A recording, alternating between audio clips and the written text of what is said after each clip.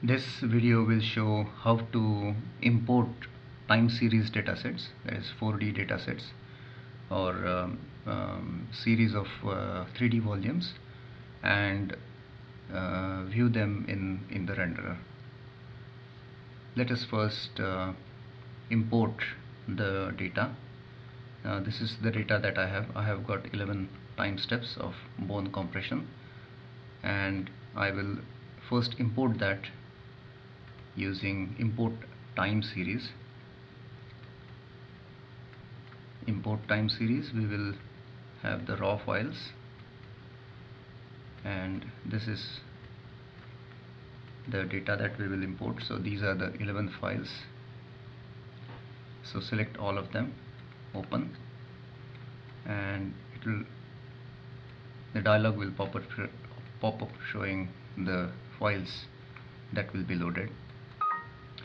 Now what will happen in the importer is that you will be able to manipulate the histogram, or select subvolume, or apply, say, smoothing operations or filtering operations on only the first volume, and all these operations are then replicated or applied to the subsequent volumes in the time series. So all the operations on the first volume will be used as a template for all the others in the time series. So subsampling, smoothing, remapping, histogram remapping, all these will be applied to the first volume and then copied to the others. So this is my data. It's 256 cubed volume, unsigned byte. So what we are now looking at is the first volume. This is the histogram. Let me just turn that off. So this is the histogram. Now what I would like to do is just view the middle part. So I will select and drag these end markers here. I can do that, and so this is the region that I would like to view. When I click say Y, that's the region that I have selected, this region here, and in X it's this entire region. Okay, so now that we have selected the region that we want to view, let's go and save the data.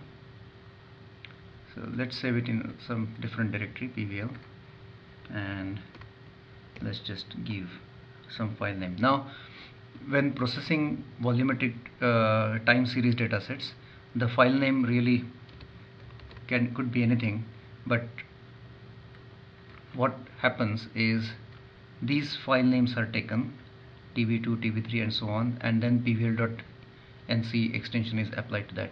So no matter what file name you give here, the file name of the original file is taken, and then .pvl.nc is applied. So even if we give test, still the original file name will be taken. So if I go back and look at PVL, you can see that these files are getting created here. So these are the files that are created, TB2, TB3 and so on. So we have now processed the time series, we have imported the time series, and let's go and view that.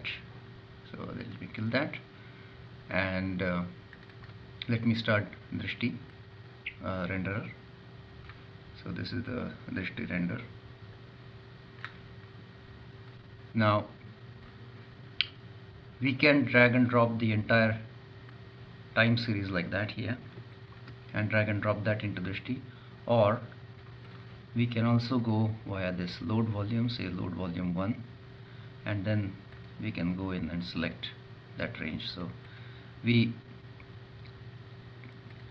had our raw files here in this directory, and the PVL files are saved in this directory. So let's select all these PVL files and load them. So we have loaded the time series. What we are looking at here is only the first volume. Let's press F2 to go into the high res mode. So we have pressed F2. This is the high res mode. Let us just change the transfer function. I'm using left mouse button and setting the transfer function here. I'm just changing the transfer function. So this is the first time step. Let me have a look at volume information. So this is the first volume, this is the second volume here, and so on. This is the 11th volume. So sorry, this is the 12th volume, so 0 to 11. So these are the total volumes here. Let me just change the transfer function again a bit. Okay, now what we would like to do is we would like to see the animation going. So let me just remove the transfer function editor from here. Let me turn on the keyframe editor. This is the keyframe editor here. Save the keyframe here. Say click another point. Change the volume number here to 11. So and then set keyframe. So what we have here are two keyframes, one here with volume number 0 and another one here with volume number 11. And now all the frames here in between will have the volume numbers interpolated. So if you run the animation, you will see different volumes. You can see here the volume number is changing, and you can also see here your data is also changing. So that's how we can import time series datasets and view time series datasets in Drishti.